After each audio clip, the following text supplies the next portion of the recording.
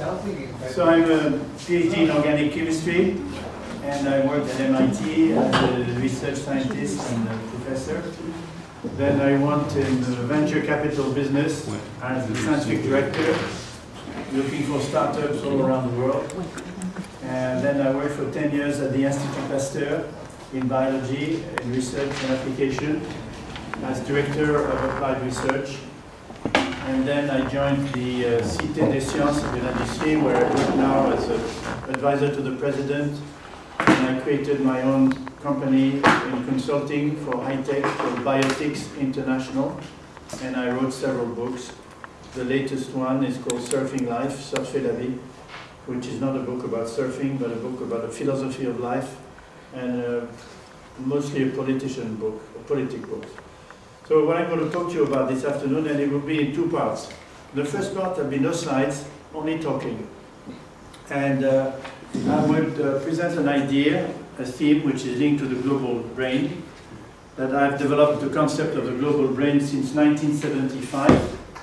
And I want to thank Francis to translate and put my book, it was translated, but put my book on the internet called The Macroscope in 1975. And I, again, in the global, in the Symbiotic Man in 95, again talked about the global brain, what I call the Sybiont, Cyb for cybernetics and Bios for biology. And in one of my latest books called And Man Created Life, published in May 2010, I talk about the MOP, the planetary macroorganism.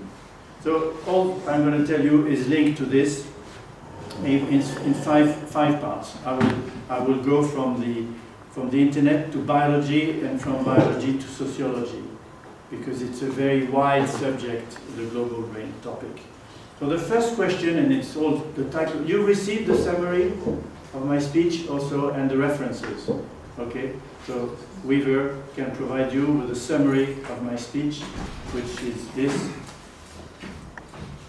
summary plus references you can click on if we send them to you on the internet. They're clickable references.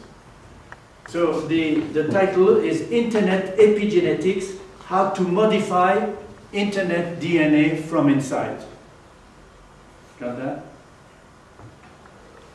So I have to explain things in biology for those who are not familiar with biology. So the first part of my talk is the first part of my talk is what is internet DNA? Where is it? And can we modify internet DNA from inside? And if we can, who can? The internauts, organizations, countries, companies. So first, let's ask the question, is there an internet DNA? You've heard that people talk about the DNA of a company, the DNA of a country, which are all the specific things which makes a company what it is, a country what it is. And it's a virtual world to talk about the DNA of a company or the DNA of a country, but the DNA of the internet exists. It's not like the double helix, obviously, but it's made of operating system.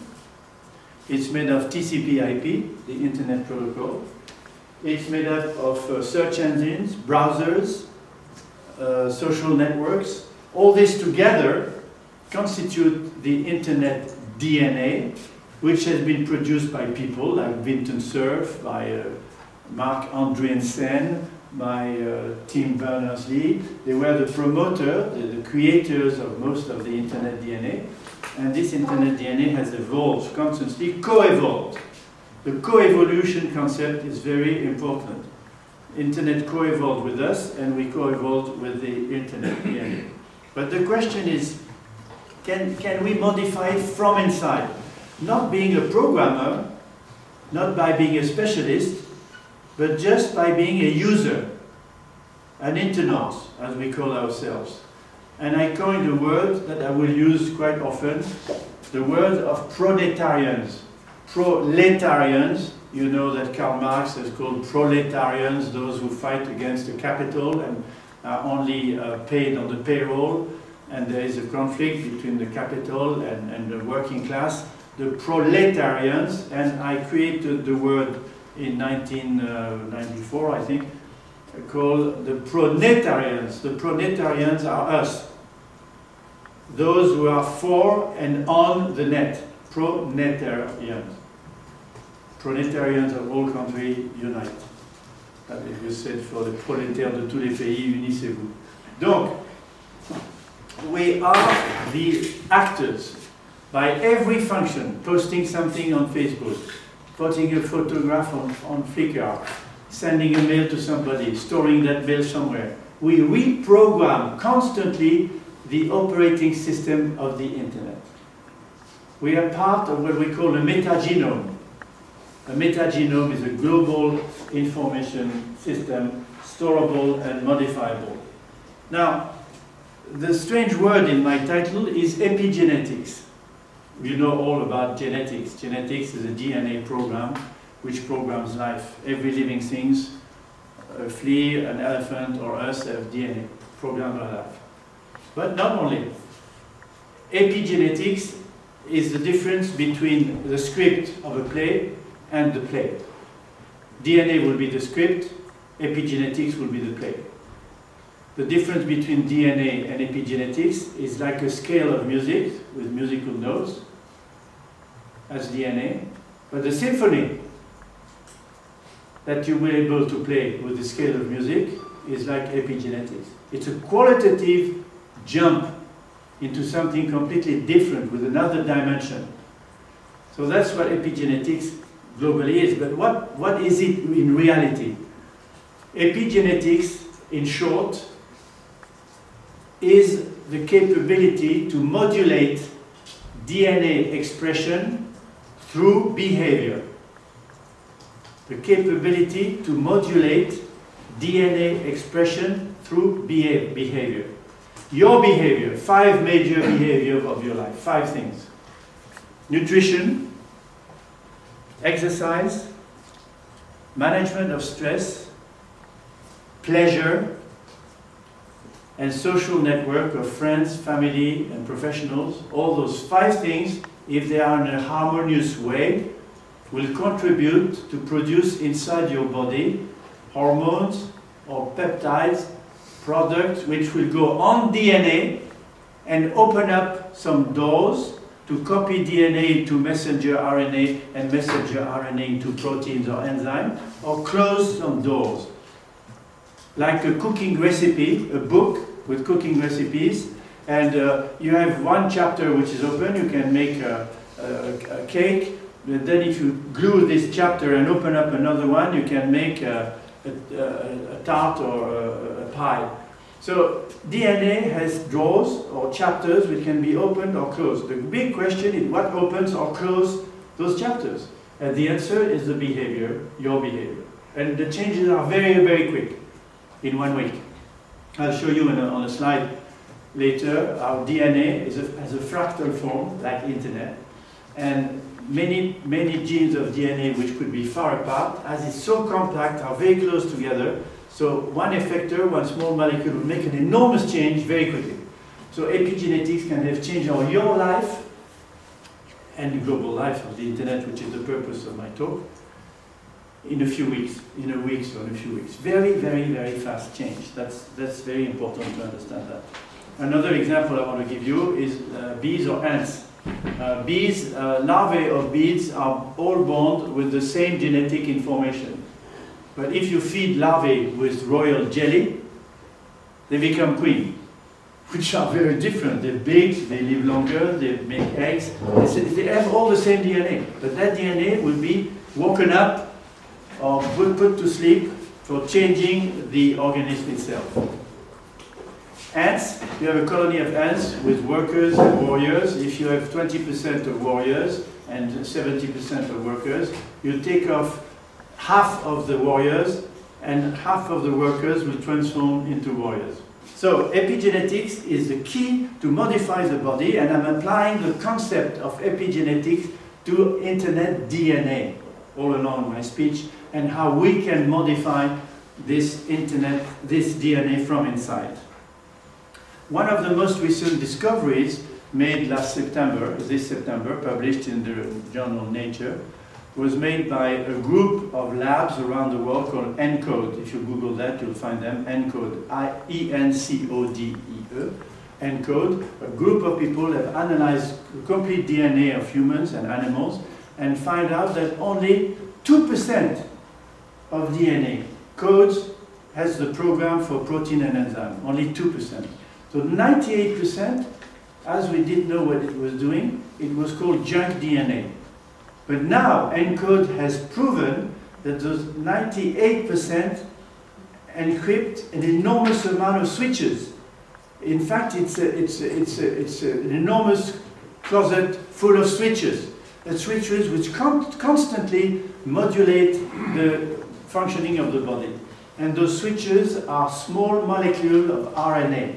Not DNA, big double helix of DNA, but tiny molecules of RNA which constantly interfere, it's called molecular interference, interfere with messenger RNA and stop it or amplify it. So it's very, very, very important discovery. Probably epigenetics is one of the most important discoveries of the last 5 or 10 years. So if I understand it well, the switching on and off of a gene doesn't happen at the level of the DNA. It's more. It's not as simple. No, switching of the gene. The switching of the gene is mostly responsibility of small molecules of RNA, mostly.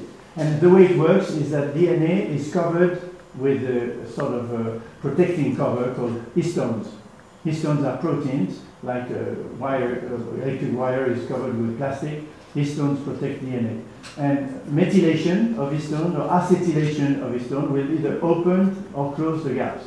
And what will amplify a gene or make it to sleep, even if it has been translated, are small molecules of RNA which will interfere with messenger RNA, recognize, they call antisense RNA, recognize the sequence. When the sequence is recognized, I'll show you a slide later, the discussion, a protein called RISC comes up and chops out messenger RNA, which is inefficient. So there will be no translation of messenger RNA in protein. So our life is constantly controlled by those chemical switches, small molecules of RNA. Okay, second part. Still in biology, we need to understand how internet acts as a fluid brain. The brain is fluid. The brain is not a black box with input, output processing that we thought 20, 30, 40 years ago. Varela and Donald Hebb, you find that in the references I gave you, have shown that in fact the brain constantly reconfigurates itself. It adapts to interaction with outside environment and it adapts to interaction with inside environment. Because the brain is not hierarchically superior to the body, controlling the body. The brain is the body and the body is the brain. The brain is inside the body and the body is inside the brain. To give you an idea, maybe you've heard of that, we have 100 million neurons in our intestine. 100 million neurons in the guts, we call it the enteric brain or the second brain. So there is a constant regulation. The body is fluid because of epigenetics. The brain is fluid. It has been shown that the synapses constantly configure themselves. And internet works exactly like the same thing. It's fluid. It reconfigures itself. Somebody downloads the software, likes it, send it to other people. There's a lot of buzz. Beta tester test it. They like it. They amplify it. They correct it. They change it, send it back, or they don't like it and it dies. So constantly, the internet is as fluid as the brain. And by the way, why I use this term fluid, it's part of my book. My last book is on the fluid society, and this is why surfing comes into line. I use the metaphor of surfing in fluidity to transpose the movement of the surfer who has to anticipate, who has to predict, who has to balance its equilibrium to life. Life is a wave. We surf the wave of life. We have to balance and to be on balance in equilibrium and to forecast and anticipate. So I mention in my book what I call the fluid society, opposed to the pyramid, the rigid society of rapport de force. I talk about rapport de flux, flow reports rather than force reports. And I oppose the pyramid view top-down of the management, governance of society to the transversal power of the fluid society. But that's in my book, you read it in my book. But let's come back to the fluid internet and the fluid brain. So the concept of the brain is that it is fluid, it reconfigures itself constantly, and two papers, which are the reference that I can show you, in fact, just right here. Two papers. This one, the theory of epigenetics of neuronal network by selective stabilization of synapses, has been proposed by Changeux from the Institut Pasteur in 1973, and Courage. They showed that neurons, young neurons, have receptors called labile. They move around the neuron. And then other neurons try to get in touch with other neurons by axons. And axons move around. You can see this in neuron culture very well.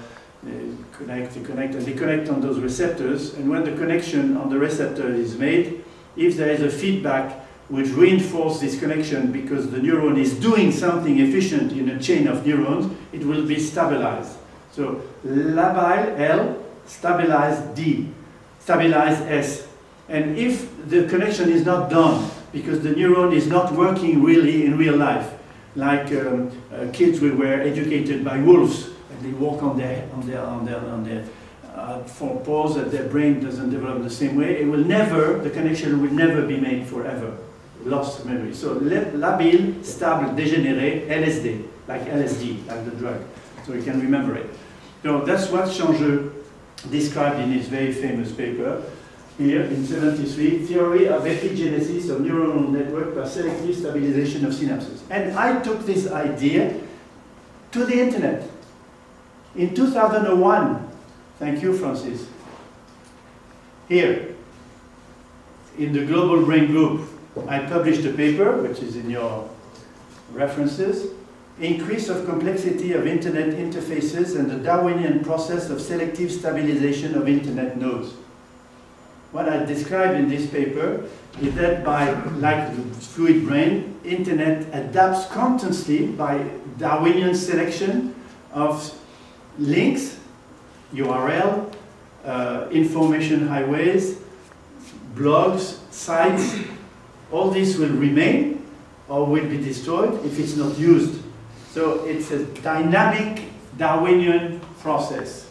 There are a company financing startup called Kickstarter.com or KissKissBankBank, which don't expect money out of the money they give to people starting startups. So there is an internet philosophy of doing it for the community and not only for market. So the selective process works on that. It works, it's fun, it's interesting, let's do it or let's drop it.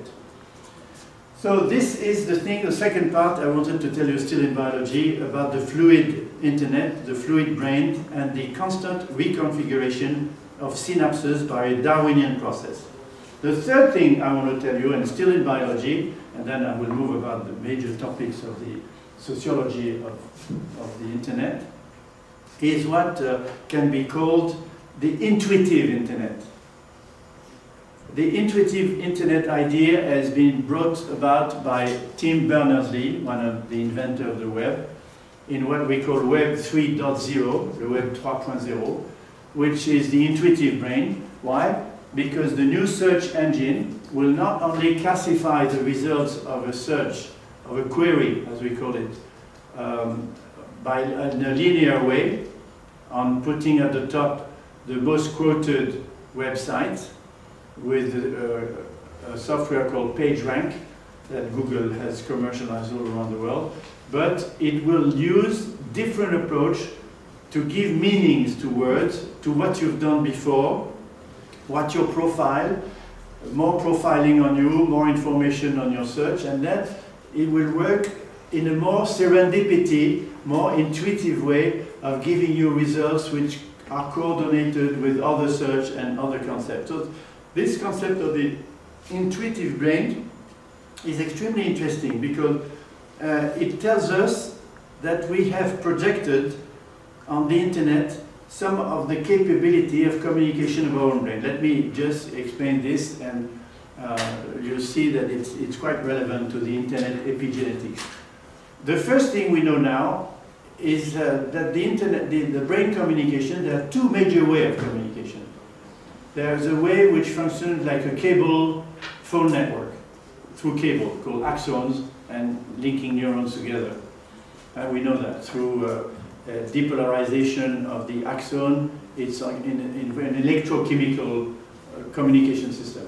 And then there is something like the GSM, like the cellular phone, through astrocytes, which we used to call glial cells. Astrocytes are cells which might transform into neurons, sort of embryonic stem cells, and those astrocytes act as hubs, and the information will jump from one hub to the other much faster and much more parallel than by the cable route that point-to-point telephone used in the old. And we have those dual system of communication inside the brain. Also that exists on the internet. On the internet we have direct communication through high fiber to fiber, we have communication through satellite, communication through Wi-Fi, communication through Bluetooth, many different ways of communication mixed with each other, even more than in the brain. But that's a part of the capability to modify internet DNA from inside, as I will show. And the second thing about the brain that I want to also stress is the hierarchy of our brain that we have externalized in the internet. The hierarchy of the brain is due to the work of MacLean. MacLean has shown that we have in fact three brains. One is the hypothalamus, the primitive brain. The second part is the here. The second part is the mesencephalus here, and the third part is the cortex. We know that the hypothalamus is a primitive brain, mostly connect, fear, pleasure, hunger, thirst. The mesencephalus is the collective, the collaborative brain. It contributes to nidification with birds, educating kids with mammals, and so on. And the cortex is the abstract brain for symbols and abstraction. And that the three layers are the oldest at the bottom and the more recent at the top. So in fact, what we've done is to, in a certain way, externalize this to internet, as we have connective intelligence, collaborative intelligence, and collective intelligence now.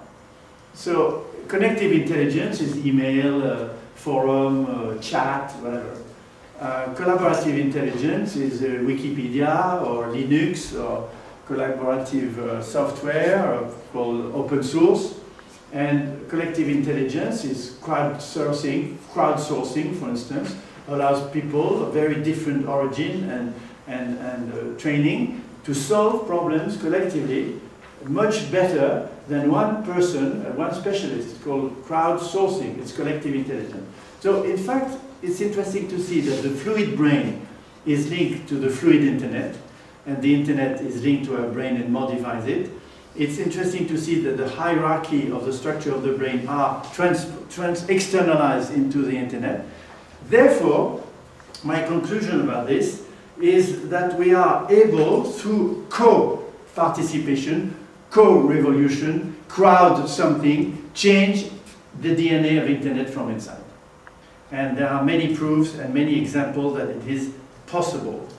It's a big revelation for all of us that the DNA of internet can be changed not only by specialist programmers or scientists or technologists, but by the pronatarians, the internauts, the participants, acting collectively like epigenetics through our behavior will modify the expression of our internet. Now, what does that change? That's the fourth point that I want to stress. Society at large, that means factories, international organizations, governments, networks of whatever, huge lobbies, armies, the Vatican, all those things which makes the society and the global brain metabolism are now more and more linked through networks using, in a way or another, fast internet. High bandwidth or satellite or GSM phone or digital phone. There are more telephone chips than people on the world. 7.5 billion people, there are 8.2 billion puces, comment vous appelez ça? Les chips d'identification, ID chip. La puce personal subscription. SIM card. SIM card, thank you. Yeah. And there's about 4.5 billion smartphones, which allow you to get on the internet. So now, what I call, I tell people forget internet, it's finished. Well, it just started. It's finished because it's part of the ecosystem in which we are, the informational ecosystem in what I call the digital civilization. So why I'm saying this is because more and more the metabolism of society, anabolism to produce, catabolism to destroy, in a constant turnover, is regulated in a way or another by internet DNA. Like the catabolism and anabolism of our body, what we eat, what we reject, how we maintain a balanced steady state, as it's called in science, a steady state, it's regulated by the tiny switches that I mentioned on the 98% of DNA, mostly through microRNA. So society also is working in a dynamic equilibrium constantly, anabolism, catabolism, and so on, factories, products, services, government, energy, food, finance, all those huge circuits of the global brain or the global organism are circulating in that way. So let me give you 3 examples to show you that it's already changing from inside, already changing. The first example, I call it the Enernet, not the internet, but the Enernet, E-N-E-R-N-E-T. And the second example I want to give you are called the mesh networks. And the third example I want to give you is the maker movement. Very briefly, what is it? Why is it so important? It proves that people, you, me, students, startuppers, are changing the internet DNA from inside. First example is called the Enernet. What is it? The Enernet is the fact that people will be prosumers of energy in the next 10 years. Prosumers means producer and consumer. Right now, we're submitted to totalitarian powers. The totalitarian power of a fossil fuel industry, gas, fuel, coal, and the totalitarian power, particularly in France and in Belgium, of the nuclear industry. Those 2 pyramids of power block us as citizens to be in real democratic energy world. We cannot produce, sell, and so on. But this is changing. Why? Because now we understand we have 12 renewable energy available, not in every country, but roughly 12. Solar, biomass, wind, water, waves, hydroelectricity, geothermal power. If you add it up, hydrogen, it's 12. But the key is to combine intermittent energies like sun and wind with permanent energy like biomass or hydroelectricity or geothermal power. Okay, so the whole new concept of energy is to combine renewable energy force. But it's not finished. The second concept is to produce buildings, positive energy buildings. Also, whole city, as Jeremy Rifkin says, whole cities will become producing central power plants for electricity. Why? Because the concept is to produce a bit more of energy that you consume. If you have a bonus of energy that you don't consume, then you can share it. If you can share it, you disintermediate those pyramids, you go around. And what is the key to distribute this energy through it's the Enernet. The Enernet is called a smart grid. A smart grid is a grid of diffusion of electricity which is so smart enough because it contains sensors, captors, which communicate through a protocol called G3PLC, like the internet was before that passive and only point-to-point communication. But through TCP/IP, internet became interactive. Same thing with a passive network to distribute energy. But now with G3PLC, all the sensors of the passive distribution network can become interactive and create an Enernet an Internet de l'énergie if you want, energy in peer-to-peer. So that is a revolution, changing the global organism from inside by us, by people. The second example is called the mesh networks. What is it? The mesh network has been in use for quite a long time by military, firemen, and rescue medical units. They create, by hubs, locally, a communication network which can be dismantled and disappeared after an accident, a tsunami, or burn, or bomb, whatever. But now it's becoming into the civil world, like Wi-Fi, which was first reserved to schools and to the Apple protocol. Now everybody has Wi-Fi, and it started with young people. Same thing with mesh networks. The mesh networks is a self-organized communication network based on hubs, and the hubs is your smartphone. You can download on your smartphone a software called Commotion, or another one which is Australian called Serval, S-E-R-V-A-L, which transform your smartphone into a hub. So a lot of people can access internet free, not going through the internet providers or the big communicators like AT&T or Verizon, or in France or in Belgium, Proxima or whatever. So that's a big change, because people are changing the nervous system of the internet from inside by communicating with each other in a simple way and in a very cheap way. And the last example I want to give you is called the maker movement. The maker movement is a movement which is worldwide in 5 years. I mean, it's viral. It's going so quickly that it's amazingly fast. Young people around the world in hacker studios use 3D printers, printers which print objects, not only paper, but objects. It could be a small phone with the electronics around and you plug it together. It could be shoes. Nike is going to help you print shoes at home with the 3D printers. You can print plastic, alloys, ceramics, and many different objects. I don't want to get into it. If you have questions, you can ask me. So 3D printers, the price is going down, is the basis of the creation of what we call Industry 2.0. Industry 2.1 is top-down pyramidal industry, centralized, generalized for everybody, distributed. Industry 2.0 is bottom-up, is de-standardized, decentralized, personalized. And this is a revolution which is changing completely the internet DNA from inside as well. So those are the examples of what the prosumer can do to change the internet DNA and change society in the same way. Energy democracy would be a major change in our societies. Industry 2.0 would be a major change in our society. Disintermediation of banks by peer-to-peer banking. Disintermediation of insurance company by peer-to-peer insurance. Disintermediation of education by co-education. Intergenerational co-education. All this will change completely the way we work, the way we learn, the way we buy, the way we live. So this all examples to tell you that we can change internet DNA from inside. Now the last part is the most controversial one, is the control of internet DNA. Who controls internet DNA?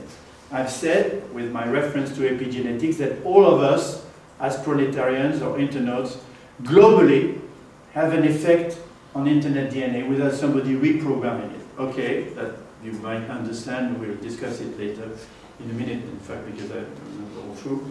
But there are people, organizations or countries who want to control it for their own sake. Let me tell you, imagine 7 lobbies. 7 lobbies. With Karl Marx, there were two forces against each other, capitalism and proletariat, 2. Now 7 lobbies control the world and control politicians because they pay politicians re-elections. They control the world. Those 7 lobbies are the financial lobby. The finances has become much bigger than industry. The second lobby is the lobby of energy, nuclear and fossil. The third lobby is the lobby of arms. The fourth are drugs, including tobacco. The fifth is pharmaceutical industry. The sixth is the agro-food industry, agro-food business.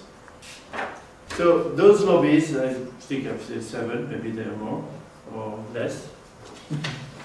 That doesn't matter really what it is, but those lobbies are the thing through which we need to fight against them to be able to change society. But they are very, very strong, they don't want to change, and the politicians who are definitely pyramidally oriented want to keep their power by using those lobbies who finance them and we give them power. So it's going to be a very big and difficult change. But who's changing it? Who is changing it?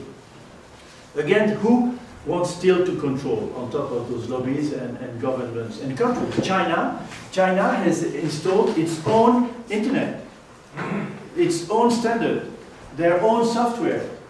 And some countries like Iran are some of the best hackers in the world. They can penetrate the Pentagon, the CIA, and so on. Other people look much nicer, but want to control the internet. The name of this huge organization is called GAFA. G-A-F-A. Google, Apple, Facebook, Amazon. GAFA wants to control you. Google has 48 products which are free.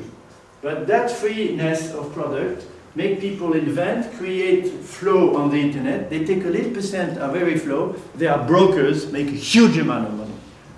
And Google wants you to have on your smartphone a Google screen every day, every morning, for everything. For moving, for buying, for talking, for searching, everything. So GAFA is changing the internet DNA to their own profit. To profile you, to make you buy more, to sell more advertising, and so on. So in fact, it's not exactly epigenetics. It's genetic engineering. Yes? What would be the equivalent of GAFA in the brain, in the human brain? Obsession. Obsession. Obsession. Obsession. Les TOC. Les TOC. Un TOC, ça veut dire, comment ça se dit en français? Les TOC, troubles obsessionnels compulsifs. No, not inside. It's mental. There's no region of like GAFA in the brain. That could be, if you want, in the brain for somebody who's got Parkinson, a little part of the brain which will control your movement. So that's a dedicated part, but mostly it's mental. It's mentally diseased, like schizophrenia, megalomania, paranoia. It's not a localized part. No, it's not a localized part. And internet is become sick too. There is schizophrenia of internet, paranoia of internet, megalomania of internet. So we need to cure this. We need to avoid GAFA or the Iranians or the Chinese or the 7 lobbies to take power on us by controlling internet DNA. And what do we see? We see that this movement is started in the world. You heard about the Indigné. You heard about Occupy Wall Street. You heard about the Printemps Arabe, the Printemps Arabe in Canada. What is it? Those are young people between 25 and 35 who were born with the internet or using social networks, protesting against those 7 lobbies and the government who are using them for their own power. And you've seen that those indignés, like Stéphane Hessel called them, have changed totalitarian regime. I'm not saying that it's better, this is coming now, huh? I'm not saying this. But they've been able to topple down totalitarian regimes by getting together and protesting. In Spain, the indignés just sit in the street. They're not like a political movement or union. They're just there with television showing that they protest against the power of representative democracy. They don't believe in representative democracy anymore because they don't trust the politicians, that they feel some of them are corrupt, some of them are only working to be re-elected, and they believe in participatory democracy. Participatory democracy and not only representative democracy, even if the two will be complementary for a long time. Like the pyramid way of governing and the transversal way of governing will continue for a long time. Yes, sure. Okay, let's not be too pessimistic. No. Let's see the changes. I'm like you. I see that the structure resists, that the politicians, the pyramid, the lobbies are still there and resisting. But I give you an example based on what you said about solar energy. In France, you could install solar panels and resell it to EDF and get money out of it and pay, in fact, some of the facture of the electricity. But now, it was so good for the people that EDF didn't like it, so they raised the price, and then a lot of solar panel industry failed and in liquidation, and the Chinese are taking the market everywhere. But with a smart grid, it creates different possibility because you can store energy decentralized way. You can store energy, for instance, if you have wind power, the wind produces electricity. When there's wind, it pumps water like they do in Denmark, in hills, and then the water, when there's no wind, the water goes down and makes turbine turn. That's what I always thought one of the simplest way to store energy is with water, because yes, the potential energy of a lot of water, that's high. That's it. But let me continue on answering this question. Americans store energy by CAES, compressed air energy storage. The wind turbine pump air under the aquifer, and this air, compressed air, can be mixed with gas and produce a better yield to produce vapor and electricity. Another way is hydrogen. Hydrogen is storage of sun. In Corsica, the project MIRT allows 10,000 square meters of solar panel to produce electricity to do the electrolysis of water, H2O. So you produce hydrogen, you produce oxygen, you store the hydrogen into a tank, and at night, this hydrogen is put in a fuel cell and produce electricity for 3,000 houses. So there is a combination of solar power at day and fuel cell at night, because hydrogen acts as a storage tank. And my example I want to give you is on Mauritius. Mauritius Island has 1.5 million inhabitants. I am the advisor of the Prime Minister of Mauritius on this, on all my jobs. On what I call the Projet Maurice Île Durable, Mauritius the Sustainable Island. The project is to have the whole 1.5 million people country be autonomous in energy in 2050. 2040 it will be 75% autonomous by using the 12 energy connected. But now I've sold to him, as I sold the project Maurice Île Durable, the project Smart Mauritius. Smart Mauritius is smart grid, smart meter, smartphone. There will be smart meters in every home. And smart cars. Communicate and smart cars, smart electric cars, communicating with their people so they can regulate the electricity.